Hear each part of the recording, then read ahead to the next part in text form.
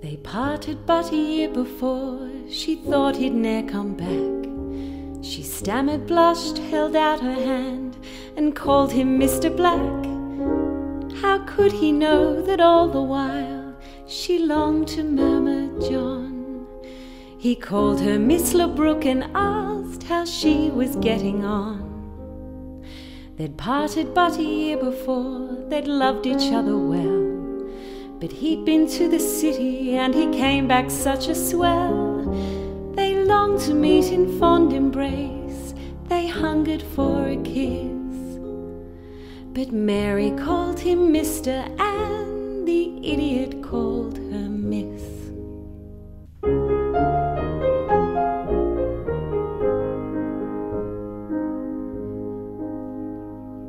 He stood and leaned against the door, a stupid chap was he. And when she asked if he'd come in and have a cup of tea, he looked to left, he looked to right, and then he glanced behind, and slowly doffed his cabbage tree and said he didn't mind.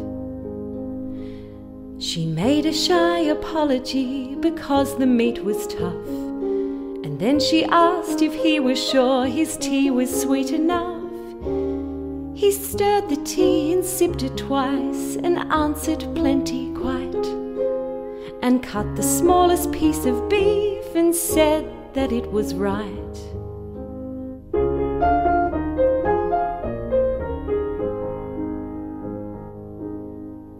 She glanced at him at times and coughed an awkward little cough. He stared at anything but her and said, "I must be off." That evening he went riding north, a sad and lonely ride.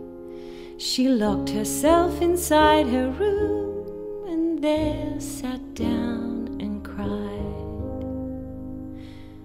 They'd parted but a year before, they loved each other well, but she was such a country girl and he was such a swell.